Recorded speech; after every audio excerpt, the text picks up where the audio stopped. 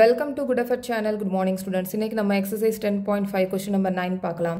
Two circles intersect at 2 points B and C. இப்போ பெரிய circle ஒன்று இருக்கு, சின்ன சர்க்கிள் இருக்கு. ஓகே, ஸோ இந்த ரெண்டு சர்க்கிளுமே இன்டர்செக்ட் ஆற இடத்துல வந்து BCன்னு போட்டிருக்காங்க. Okay, two circles intersect at B and C. Through B, two line segments ABD and PBQ are drawn to intersect the circles at AD and PQ respectively அப்படினு சொல்லிருக்காங்க. So இப்போ இந்த B பாயிண்ட் வழியா PBQ line segment, so இந்த line segment போகுது. அதே மாதிரி இந்த B பாயிண்ட் வழியா ABD லைன் செக்மெண்ட் வந்து போகுது.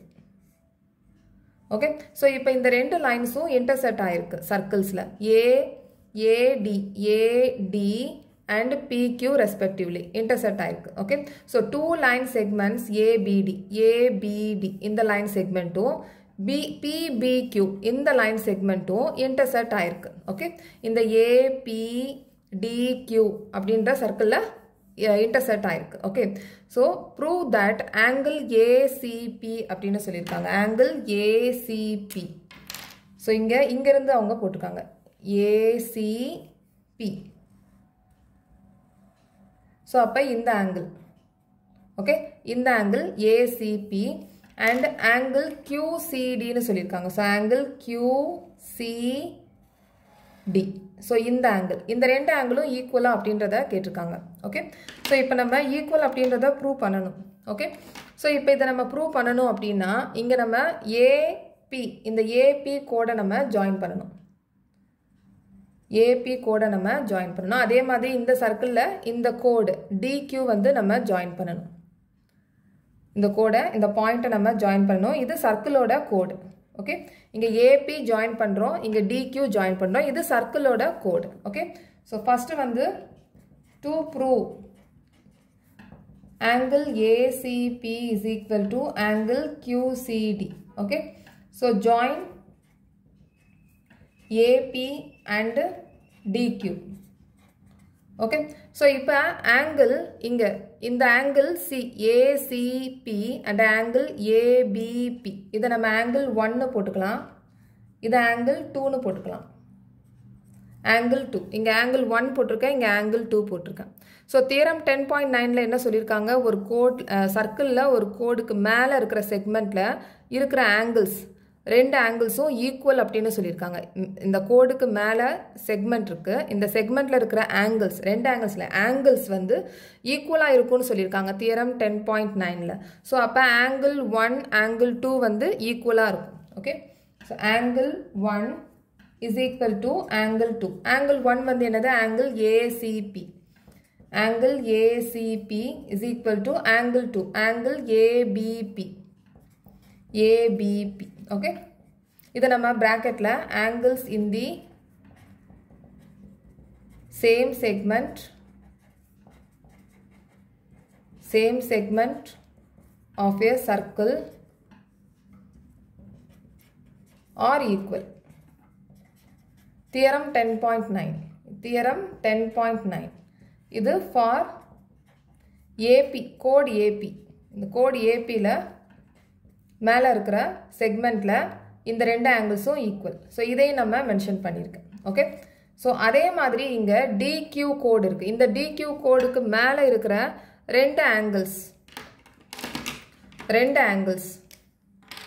இந்த ஆங்கிள் இந்த ரெண்டு ஆங்கிளும் ஈக்குவலாக இருக்கும். இந்த ஆங்கிளும் ஈக்குவலாக இருக்கும்.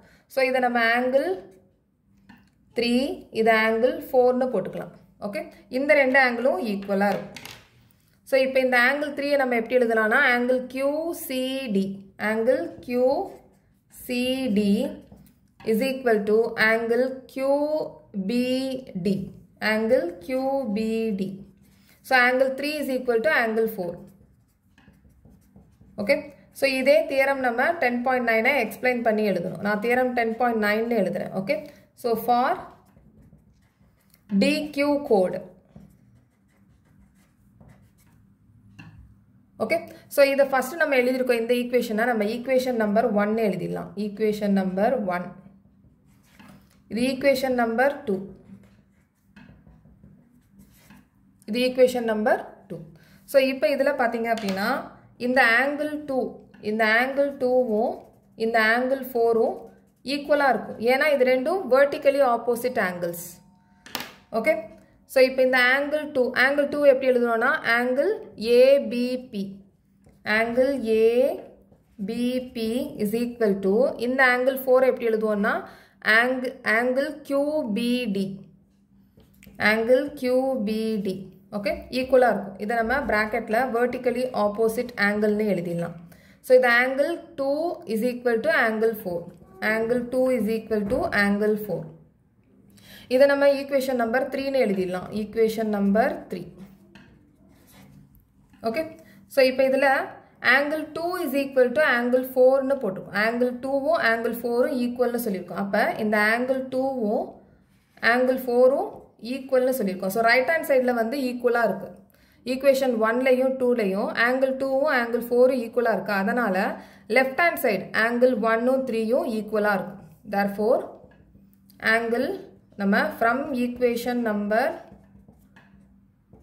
1, 2 and 3 எழுதிட்டு therefore இங்கே ஃப்ரம் ஈக்குவேஷன் நம்பர் 1, 2, 3 எழுதிட்டு இங்கே ரைட் ஹேண்ட் சைடில் ஆங்கிள் 2வும் ஆங்கிள் 4ம் ஈக்குவலாக இருக்கிறதுனால angle 1ம் angle 3யும் left hand side வந்து ஈக்குவலாக இருக்கும்.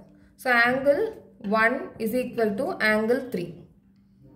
ஆங்கிள் 1 அப்படின்றது என்ன? Angle ACP. So angle ACP. Angle 3 அப்படின்றது என்ன? Angle கியூசிடி, angle கியூசிடி.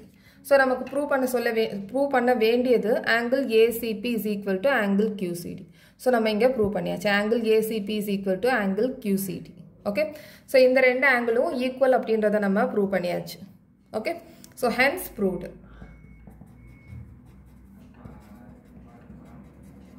Okay, next question next வீடியோவில் பார்க்கலாம். இந்த சேனல் உங்களுக்கு பிடிச்சிருந்துச்சுன்னா சப்ஸ்கிரைப் பண்ணுங்கள், ஷேர் பண்ணுங்கள், லைக் பண்ணுங்கள், கமெண்ட் பண்ணுங்கள். தேங்க்யூ.